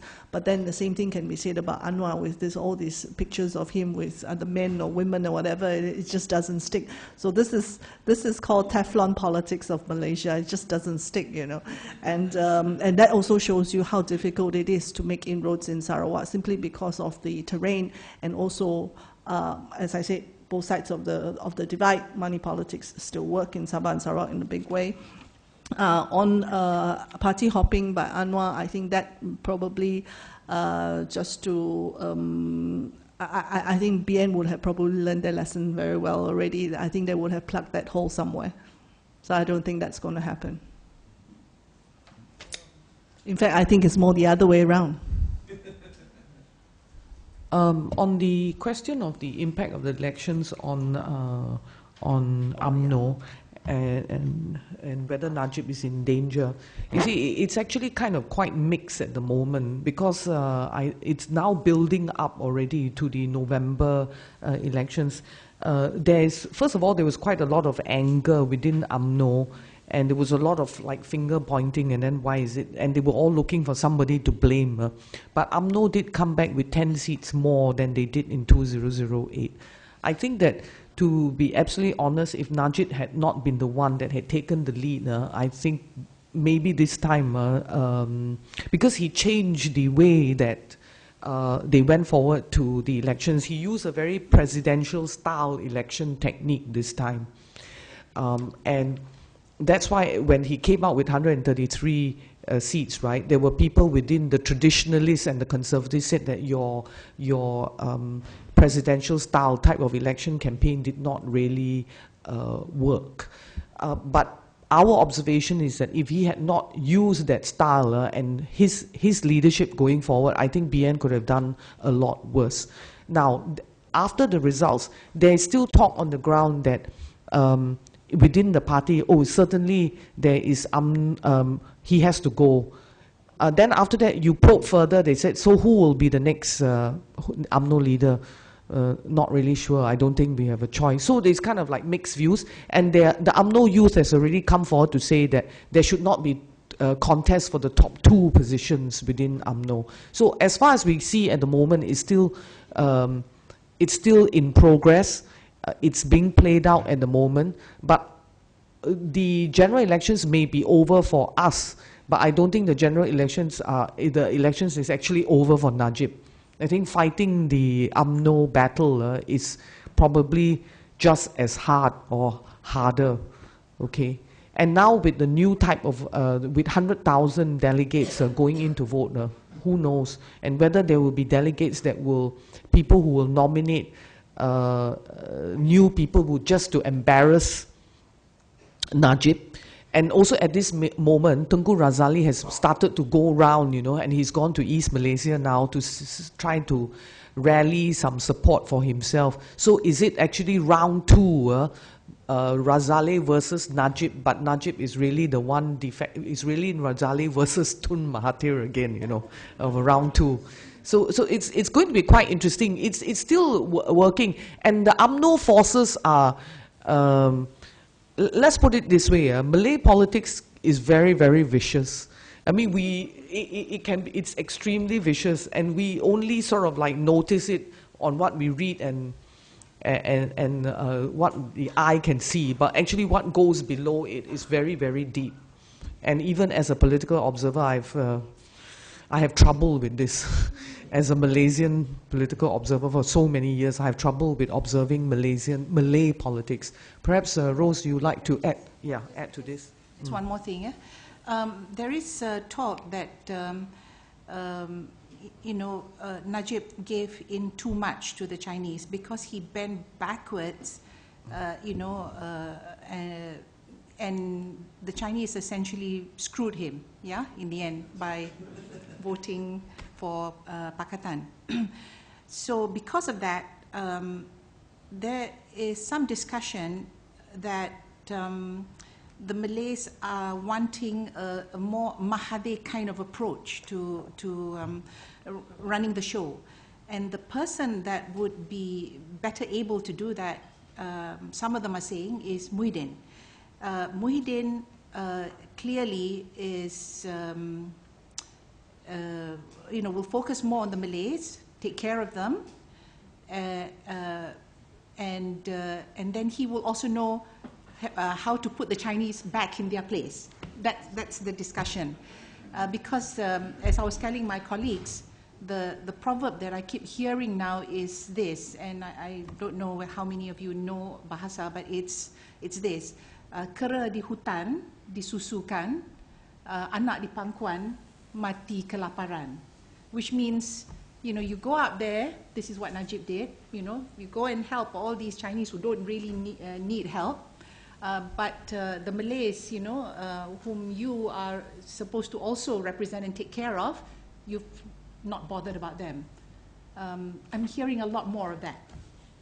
So I think just to add to that, you see, so if you were a politician, you need to get back votes, and if you were UMNO, where would you focus? Young Malay urban voters, correct? And so you give that priority. I mean, they don't say it, but subtly, and Sabah and Sarawak. So you would shift your strategy this way, and that will be very. And so what will happen to the other communities? I guess that they won't be priority. But where would the priority be? It would be getting back young Malay urban voters. Okay, so right. That's kind of like an indirect way of asking the question, answering the question, sir. Thank you. James, you have a question. Thank you very much, Rita, and for a very interesting presentation. I've noticed that you try not to mention very much about the other component parties of the Barisan Nasional, in particular the Chinese component parties. It's quite clear that what you said, that because it was such a strong vote for the DAP, basically the Chinese vote for the Chinese component parties like MCA Gerakan collapsed. So I'm just wondering, given this situation, who do you see as the emerging new leadership that will appear, say, in SUPP, Gerakan and MCA? Because all of them will be holding, Gerakan and MCA will be holding the party elections this year. SUPP will probably hold it early next year. I'm just wondering, who do you think will be the emerging leadership, given that these parties have basically lost the bulk of their political legitimacy for all these years, saying that they are the Chinese voice in the ruling coalition. Okay. Yeah, I think. Can I add the question here? Yeah, I think I'll take the opportunity to ask one or two questions and have a comment as well. Ms. Hui, you talked a lot about the sentiments, right? You talked about unprecedented hatred and things like that. So my comment is that you did mention the brain drain, but as an economic problem in that context, my comment would be that the brain drain actually shouldn't just be seen as an economic issue. It hides a lot of family tragedies. We are talking about families breaking up because their sons and daughters have to leave. So if you're talking about sentiments in the voting situation, I think the brain drain is not a technical issue. It's a very, very sentimental one. My questions, one to Rita. You talked about Kelantan and how the popular vote is now about 10% between BN and PR. About that, yes. I would like to compare that to, say, Terengganu, where the popular vote difference is actually 3%. Yes. So if we look at some of other states as well, so we are seeing that at the state level, and if we use the popular vote, the difference is not great in many of these states, right? So the conclusion that Kelantan is somehow being lost to the past might be a bit too hasty, perhaps, because I'm seeing that there's a polarization that, and in many of the states, you're coming closer to a 50-50. So that the one in Kelantan as well is becoming smaller than makes sense, except of course for Penang and Selangor, which are quite, and Kuala Lumpur, which are quite definitely in the PR camp. If you could comment a bit on that. My last question is, I wonder about the effect of BN money politics in West Malaysia. Ms. Hui, you mentioned something about East Malaysia. I wonder what the effects were in West Malaysia, especially if we consider many of the One Malaysia measures like BRIM and all that as being part of the campaigning by BN. from what we can see, the effects don't seem to have gone very far, despite the cost. If you could say something about that. Thank you. I'll take Yeah, the questions first, simply because James touched on my favorite topic, which is the component Chinese parties. Okay. I think as far as the, you got to look at it. Are you asking the question from a viewpoint of a member, an MCA member, or a BN component party member, or the Chinese public at large? As far as the Chinese community at large is concerned, I think it just really doesn't really matter who is going to be the leader, because they have actually been rendered irrelevant as in the polls.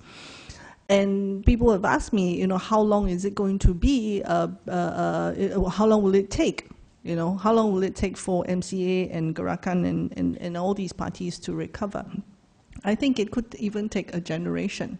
DAP, if you look at DAP, they certainly have been very, very successful in the last two GEs.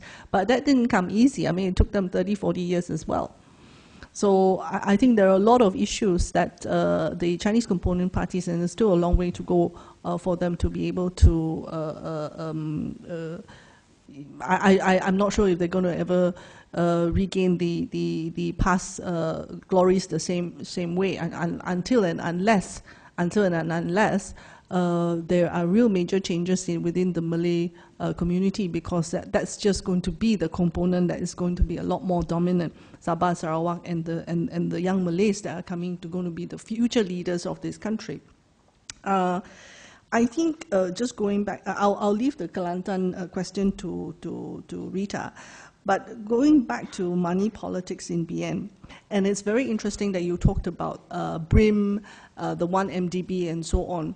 Okay, that is where I think to say that actually we did the surveys for BRIM. Actually, in all the states, we had the database of all the recipients, and we did a poll on the BRIM recipients, and it was actually very clear.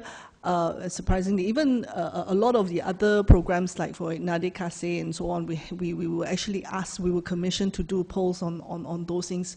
And this is part of what you call the micro-targeting. And then this kind of techniques are also used in the States, where you actually micro-target voters at the marginal seats where it matters. And actually, it does work. It did work for the Malay community. It did work for the Indian community. But I suppose this shouldn't be surprising. And I'll show a little bit of the data with you, as in Seremban, for example. The polls that we did on the BRIM recipients, only 10% of the recipients, Chinese recipients, actually supported the Barisan, whereas 70 to 80% of the Malays who actually were recipients of the BRIM supported the Barisan. So to say that it doesn't work, I think it does. This is part of the micro-targeting, but I think different ethnic groups have different support levels. Same with the 1MDB programs and so on. I think I agree with you. The brain drain is not just an economic issue, which is why it was easy enough to be able to garner the anger that came in. A lot of it is because families were broken up, and and people having to leave their homes and so on, and they were angry enough to come back, pay for an airfare ticket to come back just to vote against the government. And when someone loves you, they may not vote for you, but when someone's really, really angry with you, they'll make sure they come back and vote against you. That's why I say voting is not about the head, it's a lot about the heart. Yeah. Okay, Kibing, I'll take the question on Terengganu first. What was very interesting in Terengganu was that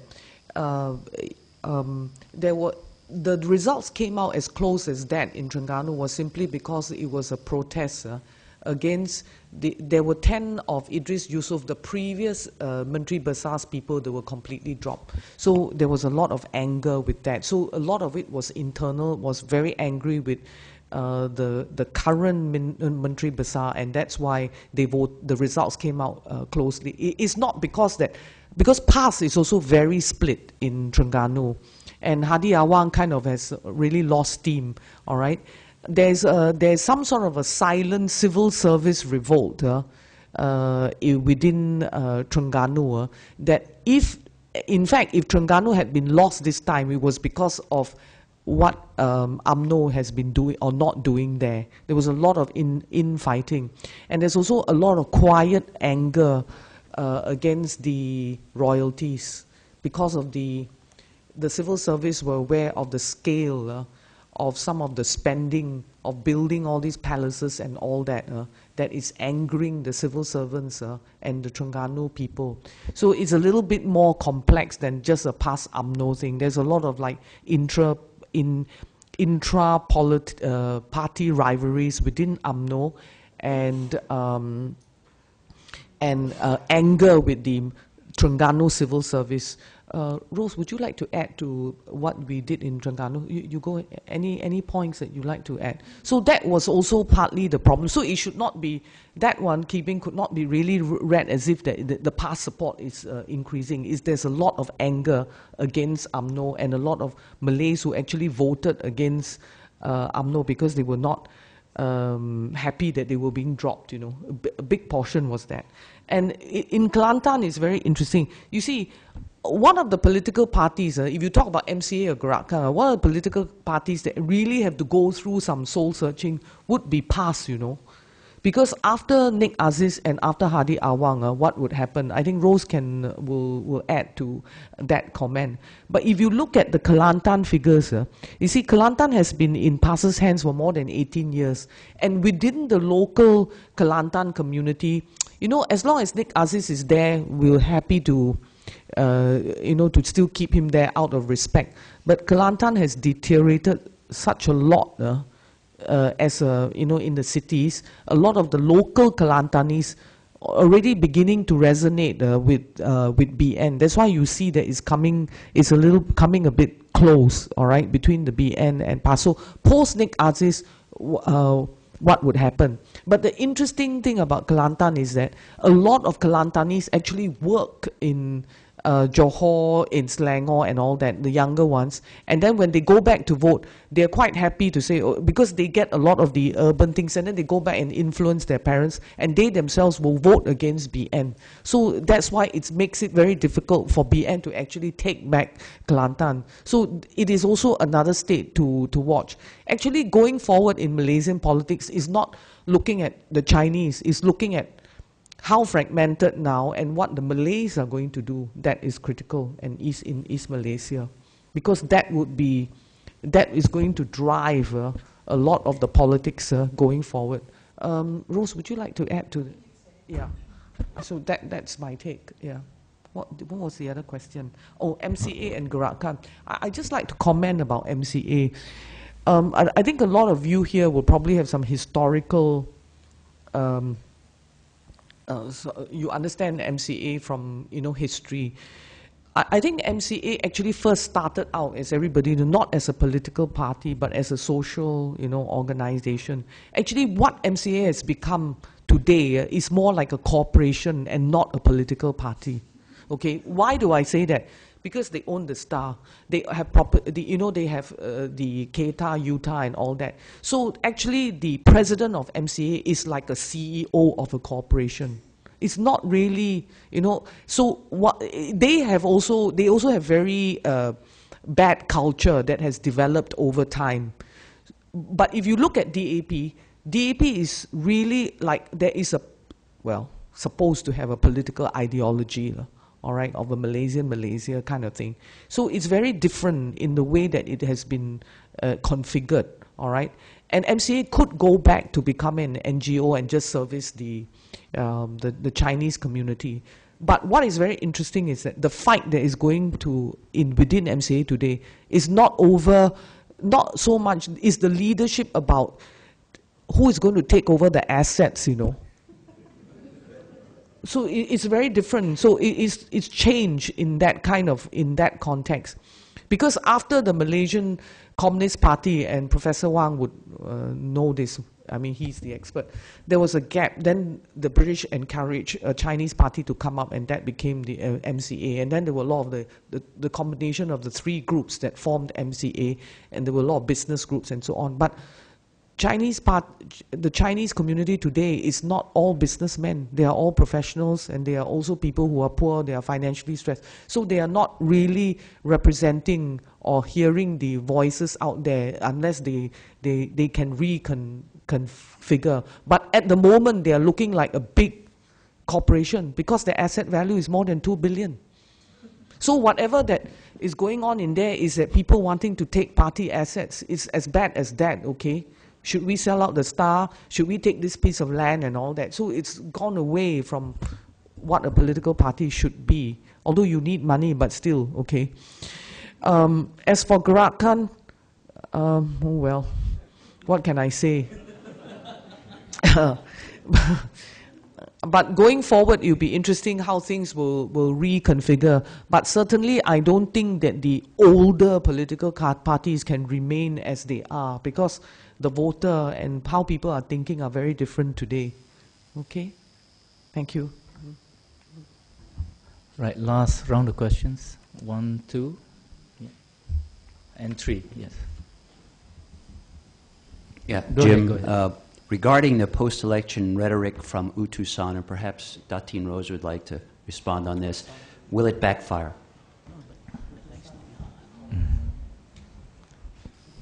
Good morning. My name is Albert Tai. I'm a political observer. I'm interested to know about the politics of past. You see, the future of Pakatan depends quite substantially on the position of past. Can you enlighten us on the likelihood of past continue with Pakatan Rakyat, especially the conservative led by people like Harundin and the type Harun or Harun type, the conservative, and especially with the advanced age of Nik Aziz, post Nik Aziz, past could be on their own or even worse, could team up with UMNO, and they will probably bring the future of Pakatan in jeopardy. So can you please enlighten us on the past politics? Thank you very much. Right. Someone at the back wanted to ask something. Yes.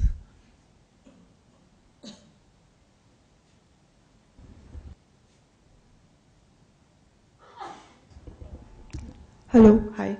I know there's quite a my name is Ing Zhang from MCI. I know there's quite a bit of buzz this time around in this general elections on social media, especially on Facebook.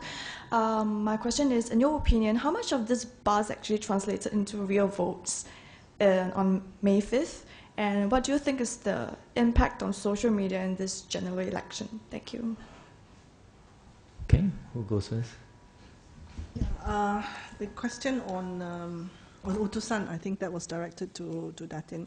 On the social media buzz, as I said, I think it had a huge impact, and it will be. I mean, I think this is undeniable, especially amongst young voters. As I said, you know, even something as simple as the GOTV Go Out to Vote campaign itself was actually largely based on simply a rumor that was passed around through an SMS.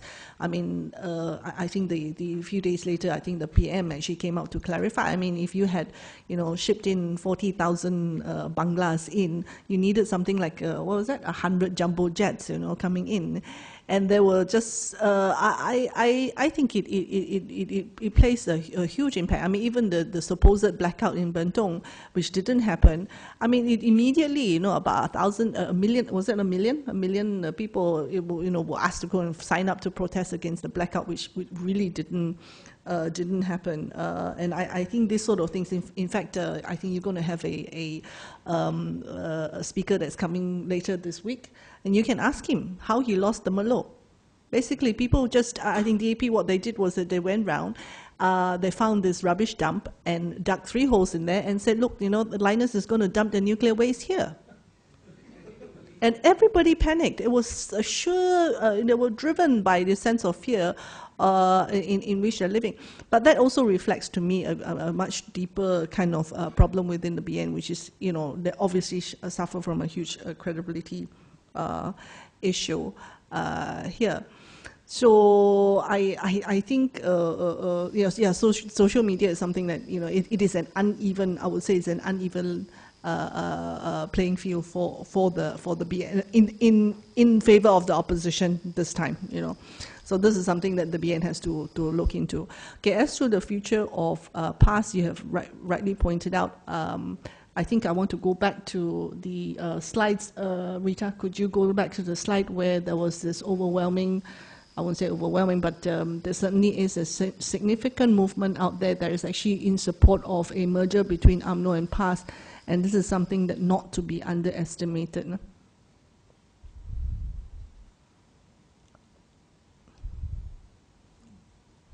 This one, yeah. And the next one, okay, next one, just on Malays.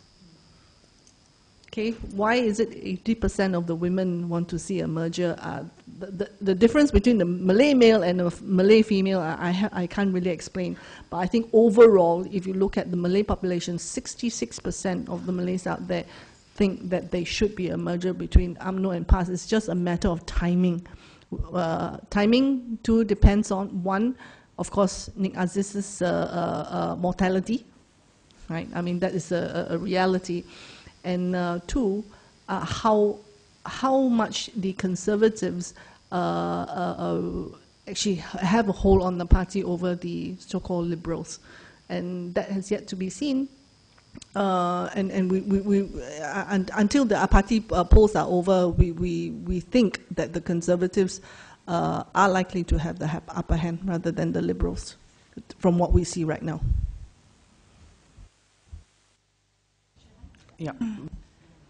Okay, the question was the rhetoric from Utusan, will it backfire, yeah? Actually, I would like to answer that by asking whether you are aware of, this guy is a non-state actor. His name is Muhammad Noor Abdullah. He's a former Court of Appeal judge. And he's now become the new hero of Malaya, so to speak, yeah? The reason why I am highlighting this man's involvement is because Utusan has given him a lot of space. And what he has done, the latest thing that he has done is to propose a treason act. Yeah, a treason act to protect the royal institution from being maligned. Okay, that's significant in the sense that what it says is, the Malays feel perhaps slighted or insecure when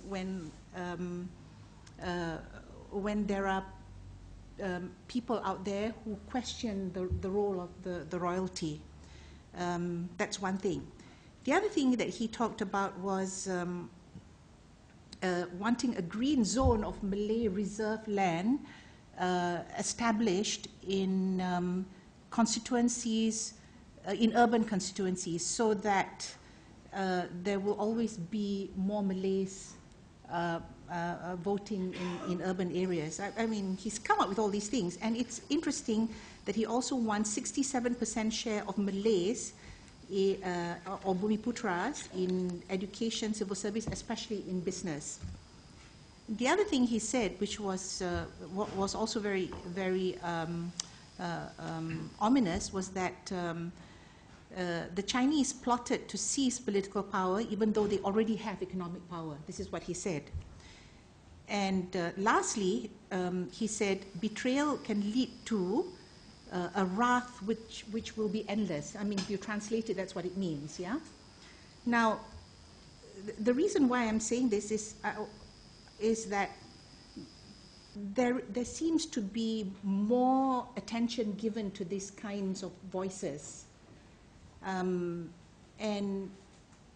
I'm not sure whether the Utusan thing will backfire, because there are people out there who, in their quiet moments, you know, have said that utusan does represent a lot of the Malay thinking out there. But the fact that this man, a former Court of Appeal judge, yeah, has been given such a lot of publicity, and I'm very sure you will be hearing more about him, more so than you would Ibrahim Ali or Zulkifli Nordin, you know, the Perkasa guys. I think that will point to the direction that where the Malays many of the Malays are heading. You know, that he's given the kind of credibility, the kind of support, the kind of attention. So I don't know whether it answers your question, but I think it's something that we need to follow. And do you think the young urban Malays are going to buy into that? In Lembah Pantai, which is where the three of us voted, yeah, there was this young man, only one man, but he was in charge of all the young people who went out on behalf of the BN candidate. And he said the feeling of betrayal, because what they did was they reached out to all the races, everyone, and yet he said many of the Chinese came to him and said, oh, we need this help, we need that, we need this, can you do this for us? And yet these very people who didn't vote for the BN candidate, they felt a very strong feeling of betrayal. And these are the people who are reading Utusan now. They didn't earlier. So I'm not sure what that says. Yeah. Okay. I'd just like to pick up the question on the social media. I think that I think it's important to also take note of this point before we talk about just the social media. What happened is that there are about 2.5 million copies of newspapers that are produced per day in Malaysia, total, all language, right? Of which 1 million copies are Chinese newspapers. Okay. The Chinese newspapers, there are 14 Chinese newspapers in Malaysia. And the highest circulation newspaper that is circulated in all language is Sinju Daily at 450,000 copies a day. And the next newspaper that is the highest circulation, I mean similar, would be a Malay paper, maybe Berita Harian or Sinar or one of them. And then also at the same time, you will be reading a lot of people who read English. They think that actually the English newspapers are highest circulating, but actually they are the lowest among all the three languages. Okay, and the Star has about 250,000 copies a day only. So actually, what has happened is that the Chinese community in Malaysia is very closely linked to the Chinese newspapers. That brings me to the point of the social media use. Because I worked in the newspapers, the Chinese newspaper, for 8 years, okay, Sinju Daily. And what we've discovered is that the Chinese have very close affinity reading the Chinese dailies, and also at the same time, they don't use anything on Twitter as much as they do, as much as maybe the Malays or in English that you see.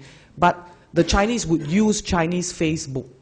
Okay, so a lot of the messages, that campaign messages, even I received them, and everybody else, it's this personal thing from your friends, you know, to say how to vote against B. And this is, you know, it's not, this is like quite a proactive anti-BN campaign within your own friends, you know, and they will post up things in your Facebook. And there's also been, we have also received on our handphones a lot of messages, campaign messages coming from both sides. And a lot of the numbers were from foreign numbers, you know. I had like +44 something, which is a UK-based phone number. So there's been quite extensive use of just not, the newspapers had a play, the free-to-air had, and everybody was getting sick and tired of all the BN campaign messages that were in on the free-to-air. and also at the same time in the newspapers. But the Chinese newspapers, because if you don't read in Chinese, you don't know what they are really saying, and you're looking at the translation. Okay, so the reading habits and the use of media is slightly different for the communities. Okay, so then the use of there was a lot of the use of the smartphones, and I would also like to point out that there were hell of a lot of cyber troopers out there. Okay, I mean, you don't know who they are. I mean, people allege that there's the Red Army Bean and whatever, you know, you've been reading about Red Bean Army. But there were, the political parties did employ people, all of political parties did, okay, not just opposition. They employed their cyber troopers to attack whatever that is coming out. Okay, for instance, the minute that Tan Sri Michelle Yeoh came out to support BN, all the cyber troopers went in to attack her. You see? So it's kind of like both sides, all right? So there was heavy use of social media to attack, personal attacks, and there was a lot of hate messages and all that, which is very bad, you know. I think Malaysia going forward is really quite split. Is really kind of like split in the middle, because if you see the total number of votes and so on and how people are behaving, it's actually not healthy. You know, it's reached an unhealthy sort of level. As to the question of PAS, right, it's very interesting. I think we will see the Muqtamar is coming already. What is going to happen to post Nick Aziz and post Hadi Awang? Definitely within the PAS groups, there are forces that are very interested in coming back with UMNO within. It may not be the whole of the 21 seats, right? It may be half of them. But they certainly are split within PAS, 4 or 5 groups. Okay, so I think the soul searching will come. I think PAS also will have a lot of soul searching to do, how they're going to go forward, all right? What sort of path they are going to take. But UMNO and PAS talking to each other, it's ongoing. It's always ongoing. It's only, I guess, a matter of timing that they will come back together in some form or shape. Okay, so going forward, it's not so much studying the Chinese community, but studying the Malay Muslim community and the East Malaysians, because I guess that for the Chinese community, they have already decided. But how they're going to influence the political system and tactically or strategically influence Malays to come on their side will be quite interesting, you know, going forward. Thank you. Okay. Thank you. Well, let's thank all our 3 ladies, Datin Rose, Miss Wee and Rita, and hope you come back again soon. Yeah. I think when we conduct fresh polls and all that, I'll let you know. Okay, sure. Of course. Thank you. Right. And for those who want to discuss Malaysian politics more, come back on Friday when Saifuddin Abdullah will be here to talk about how he lost in Temerloh. Yes, that will be very interesting. Okay. Okay, thank you.